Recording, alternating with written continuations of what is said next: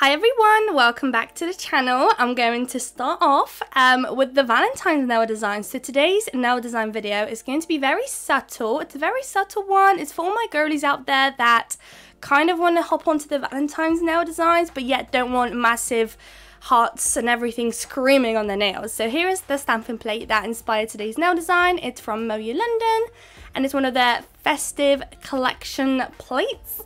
And we're going to crack on straight away with our nail design. So we've got two Madam Glam gel polishes that we're going to use today. One is a darker shade, one is a lighter.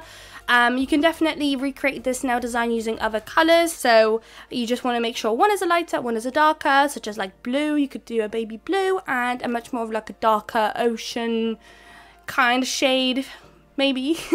Although then it wouldn't be very Valentine's-y, but you know, you do what you want to do, but I really wanted to stick with the like pink and very kind of Valentine's-y, even though still it's not proper screaming Valentine's. I do have much more heart themed nail designs coming. I just thought I'll kickstart the Valentine's nail designs with a bit more of a subtle Valentine's set. I feel like I've said Valentine's like 50 times already in one sentence. Okay, let's move on. So with our gel polish base colors, we've got one full nail of that darker shade, and then we've got two of the lighter shade. I think the lightest shade is called Pink Me Up. And then two of our nails are going to be the same here. And what we're doing is using the nail art brush.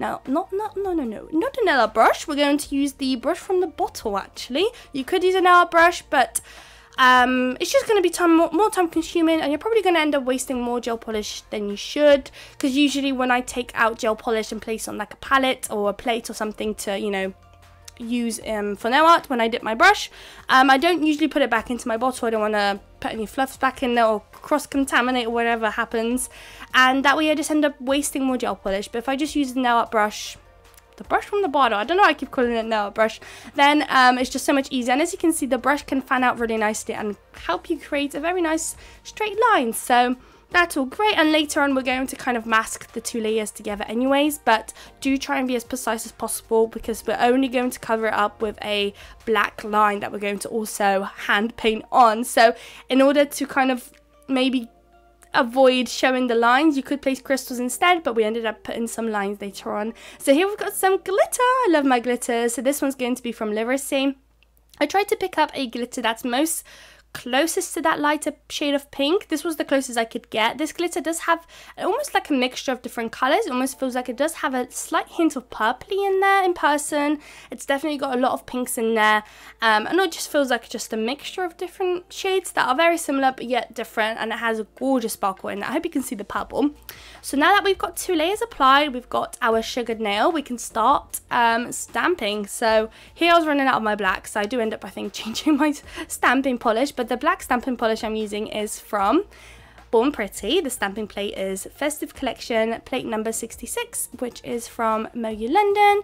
I'm using my Born Pretty stamper. I prefer using this one recently for videos because it's just clear and so much easier for you all to see. And here I thought I would do a little bit of a trick, and I picked it up and I'm going to wipe it down with some acetone and a lint-free wipe. There we go. And I'm going to restamp it. And I've been watching Manuology stamping videos that they do, and they're literally amazing. I love brands that are quite active on their socials and really show you what you can do with their products, different techniques and everything. I absolutely love that. I think they're going to go so far with how they're managing their socials, and by watching them I was able to notice that I don't have to rush essentially right now, just because using gel polish, it's a sticky layer, so I don't have to make sure that my image itself on my stamper is sticky.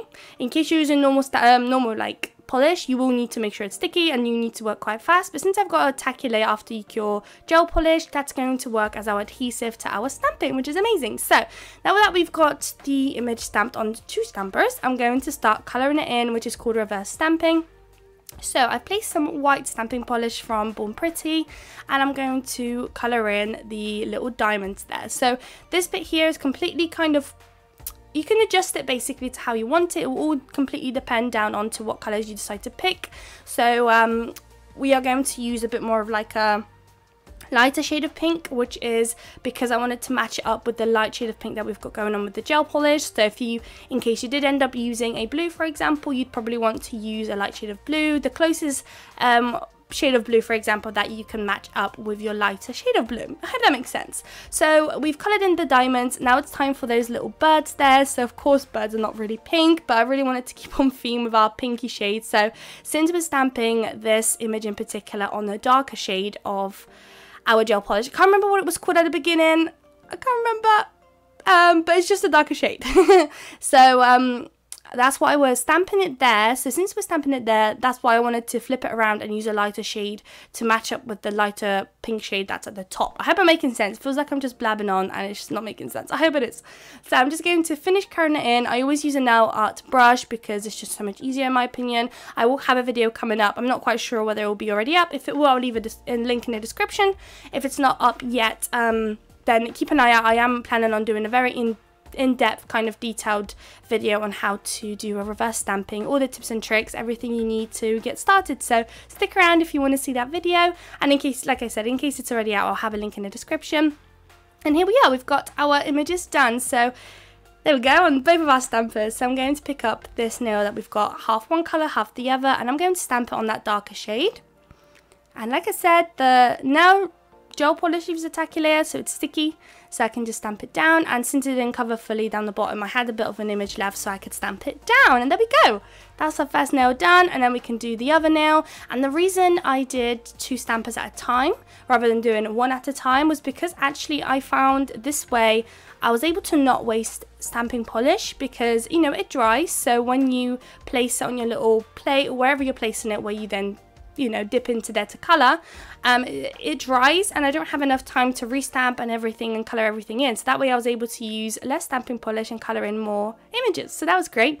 So we've got 2 nails done there, and on this stamping plate I really like the little flowers that we have with almost looks like a little timer or like a stopwatch or something. So I thought that would be quite cute to pick up, and we're going to colour this in as well.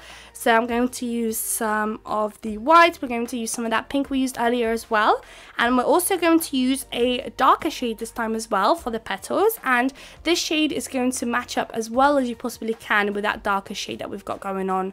So often when I stamp and I use gel polishes, I like to pick up colours that just match up together, just to bring the colours in together. Even if it's slightly off, it's still fine, as long as it's not incredibly off, because then you can obviously tell the difference, and you just really want it to match up quite nicely together. So with the white stamping polish, I'm going to colour in that centre little timer clocky thing I've got going on. Then you want to also colour in the little circles in the centre of the flowers. And then that very thin line that's going around the center of the flower, you want to color that in with the lighter shade, which will come in a moment. And then almost like a rim of the circle, same with the little timer as well. It's got a very thin little rim that we're going to get to in a second. And first we're going to color in the little petals with that darker shade that we've got here, which you can see, and you'll see in a moment as well. It matches up very nicely with the darker shade that we've got in the background. I really cannot remember the shade number or name. I want to say it's Rule Breaker possibly. Maybe not, I can't remember.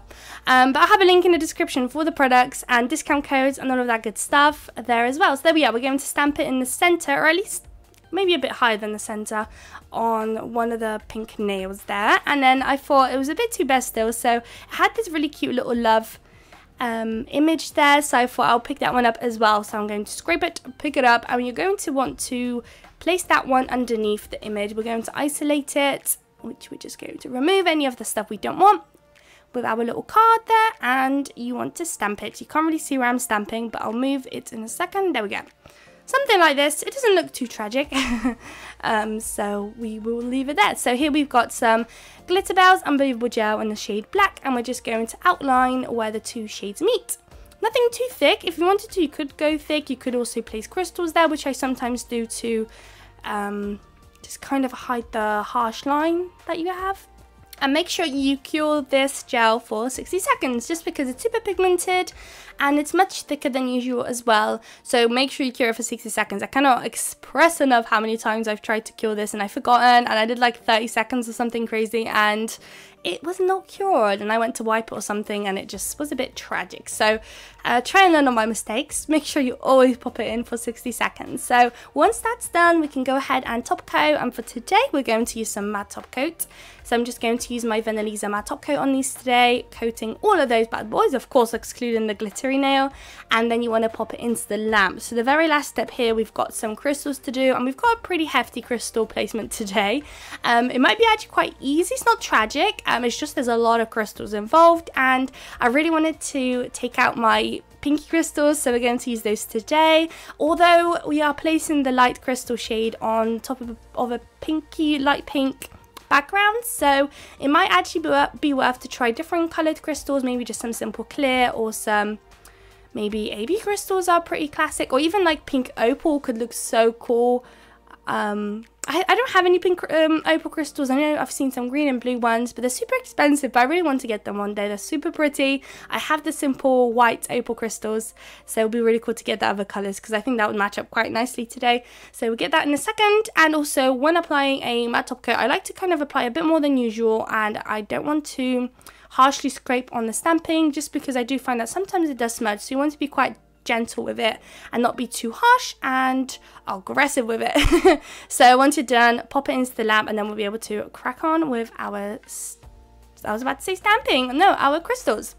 There we are, so we've got it all cured. So now it's time for the crystals. So for the two nails that we've got the same here, it's going to be very simple. We're just going to place one crystal right at the top in the center, and that's job done. You could go a bit more crazy, but I just kind of wanted to keep it a little bit more delicate and simple.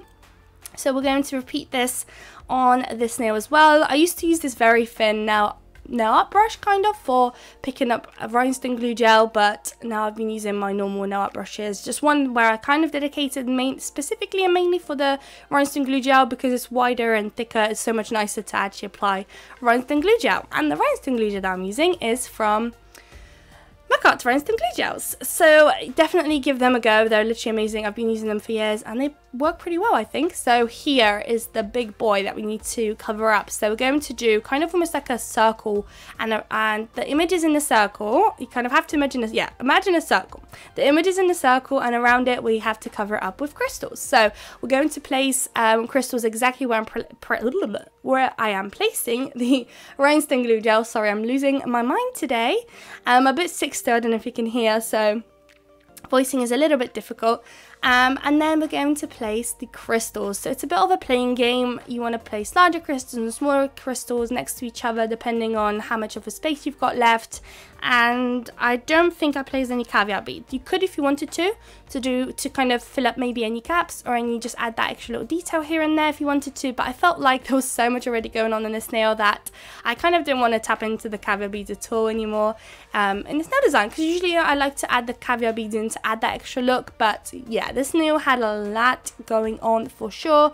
So here we're placing the crystals down. As you can see, it's a very pretty dusty kind of light pink shade. When it's on the nail itself, it doesn't kind of look as pinky as it is right now in the background when it's chilling in my little crystal container thing. So I'll probably let you guys relax, watch this little bit. It's quite repetitive, but you'll see kind of my technique of how I do it and how I move things about and put it in place. And then once this nail is done, I'll come back to you guys.